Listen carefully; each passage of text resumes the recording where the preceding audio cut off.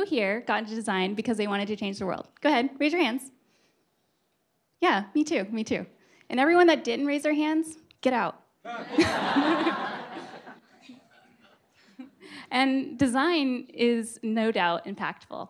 It's absolutely changing the world, and it's profitable too. McKinsey just published this report 3 weeks ago saying that companies that prioritize design outperform in revenue everyone else by 2 times. That's a lot of money.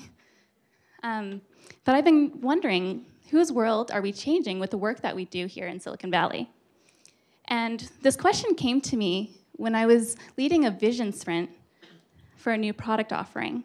And the target market was being described as young, married, upper middle class people that were moving into regentrifying neighborhoods. And the workshop kept going, and they were talking about, okay, what else about the market? Do they like the color yellow? Do they have 2 kids or maybe 1.5 kids? But I was stuck. I was like, all right, I really need to know. What does re-gentrifying mean? And the answer that I got was restoring a neighborhood like West Oakland to its former grandeur. And this kind of crushed me. I lived in West Oakland for a really long time, and it's where I found myself. It's where I became who you see now. And it's still a really big, important part of my identity. And then I looked around the room, and it dawned on me that the product that we were working on wasn't for people that looked like me. And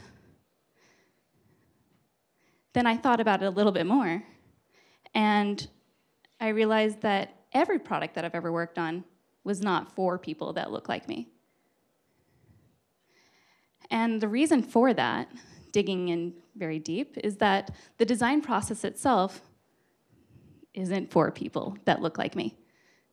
A lot of what we're doing is designing for exclusion, which is interesting because we're here. So today I'd like to talk to you about how the design process excludes and how it does it in 3 ways. So first, who we design for, how we work, and who we idolize. So is everyone familiar with this? Do you say it a lot at work? Me too. So I took the mantra, "You are not the user," to heart. And so it wasn't really obvious to me that design is exclusive. I was just doing my job. Of course, I don't look like these people. I'm not the user. But with my new perspective, I had to ask, okay, who is the user? And how do they get chosen? And because design is part of business, business often needs to target a market so that they can, make money. And they use demographics. So demographics are descriptors like income, gender, age, race, religion, and they're intended to quantify the human experience. But demographics are dangerous because they leverage and perpetuate stereotypes. And the way that they do this is through the kind of elephant-colored thing in the room here, bias, which is, people apply their bias when they are trying to think through, okay, a upper middle class family, what does that look like? What are their needs? And a lot of that bias is informed by media portrayals and lack of representation. So when it comes to people that look like me, there's only 2 varieties of positive. There is being really, really, really, really, really good at sports and being really, really, really, really good at entertainment. I don't know about you guys, but I don't think I'm qualified for this job. And these jobs are generally unobtainable. And for people that look like me, very rarely are we portrayed in occupational roles. And then as for the negative portrayals, I don't actually really want to get into it because it bums me out.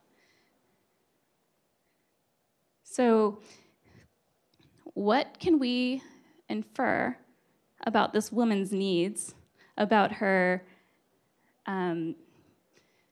yeah, what does she need when we're trying to design for her? What can her age tell us? What can her ethnicity tell us? What can where she lived tell us so that we can design the right product? The answer is nothing, because demographics don't make good design decisions. So instead, design for behavior. And to get you started, here's a few ways to remove bias from your design process and do the right thing and design for the people that actually have wants and needs and behaviors. So behavior segmentation, reason patterns, and jobs to be done. So when you expand and look beyond target demographics and you design for behavior, you get to this really awesome classic inclusive design example of the OXO good groups. Does everyone know this story? No? Okay, great. I was going to spare you, but you're not getting spared. Okay. So the one on the right here is how we used to peel our carrots. And you know, when you grab that, it hurts. And the founder of OXO saw that his wife was hurting her hand because she had developed arthritis. And he was like, how can I help? And because he took this approach of like, okay, we're going to focus on a need, we get this really pleasant, spongy, finned vegetable peeler that I think is like the best vegetable peeler on the planet, actually. So now you see that demographics are exclusionary, they're biased, and in some cases, they're dangerous. So next, I would ask you to consider how techno-optimism is dangerous. So who here creates or writes scenarios or creates storyboards? Go ahead, raise your hands. Me too, me too. And then for those who need a refresher, so with storyboards, we have, with scenarios, we have a user, and with our technology, we're going to improve their life, and they become a better version of themselves, right? So we're gonna work through an example of this together. So here is an example of a scenario, and this came from value-sensitive design, so I have to give credit because it's awesome. And it reads, Sarah and her daughter, Leah, recently moved to a new city. Sarah works full-time and worries about Leah walking home after school. Sarah uses an app to map the safest route and knows she'll get an alert if Leah gets too close to a dangerous area. So with that type of scenario, we might design something that looks like this. This is SafetyNet, and it uses demographics and criminal data and GPS to create maps of neighborhoods. And it alerts people of unpleasant and dangerous areas during their travels.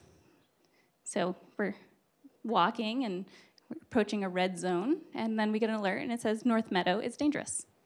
So in Silicon Valley, we would look at this, and we'd say, great, we've done it, ship it. It totally meets the criteria outlined in the scenario that we wrote. This is great. Leah's gonna be good, and Sarah can sleep better. We're changing the world. But we should be more responsible and ask questions about the work that we do. So we should ask who else might be impacted. And then are there long-term consequences to what we loose upon the world? And then what could go wrong? So if we go back to this, who else might be affected by our work here? We might write a different type of scenario, like this one about Evan. So Evan has never used SafetyNet, but his mom says it keeps strangers out of the neighborhood. His dad complains that it keeps our home's value down and makes it so only poor people can move in. And then if we go back and think about, are there longer term consequences or what could possibly go wrong? So over the long term, perhaps people use this to buy houses, and the city continues to self-segregate. And you have people living in pocketed, just groups of people. And then how this could possibly go wrong is maybe SafetyNet is used to draw districting lines for elections.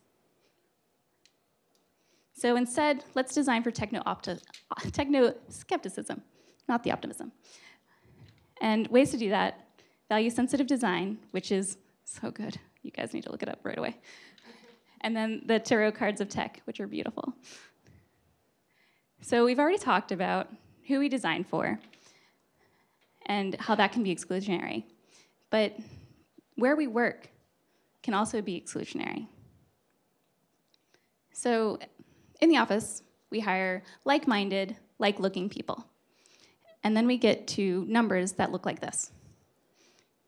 I know the resolution's rough, but it's beautiful on my computer. So to give you a more legible view, we have Asian at 10.4%. These numbers are current, by the way. 10.4%, bi or multiracial people, 11%, Black African American, 3.4%, Latinx, 8.1%, Native American and First Nations, 1%, Native Hawaiian, Pacific Islander, 0.8%, White Caucasian, 60.4%, prefer not to say 2.4%, and other, 2.4%. Sorry, I promise not to read you numbers like that ever again. So once you get into the door, it's so easy for your voice to be ignored. You might be the only person on your team. And if you're in a conversation, it only takes 2 more voices to cancel out 1. And then who makes the decisions at the companies that we work at? Someone that makes the most money, highest paid person's opinion, for those who don't know who HIVO is. They ultimately have the say. So a diverse team can be overruled in an instant.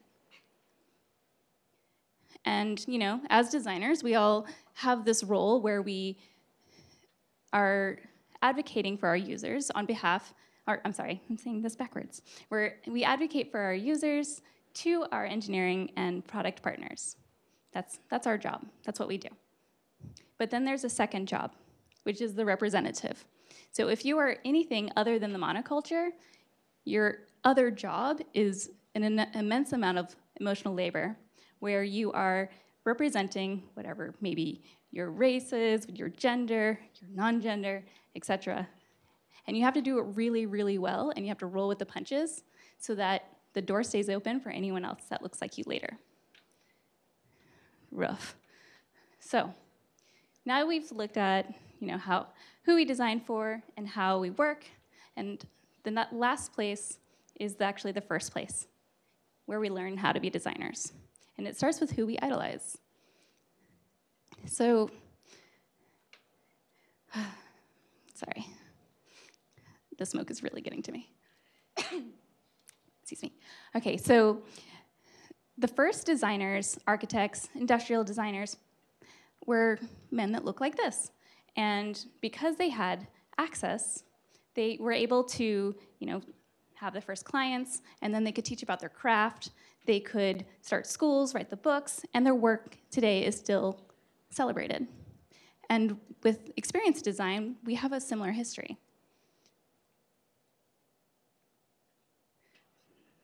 And just imagine how much better design would be if our education included more diverse voices. There's so much missing in our design education today. So, nearing the end here, design education obviously isn't going to change overnight. The design process won't change overnight. But we're all here, and we've kind of self-selected that we care for this topic. So I ask you to reconsider your design process and be kind to yourself, because the stuff is hard. And then remember, to change the world, you have to actually include it. Oh, sorry, you wanted a picture.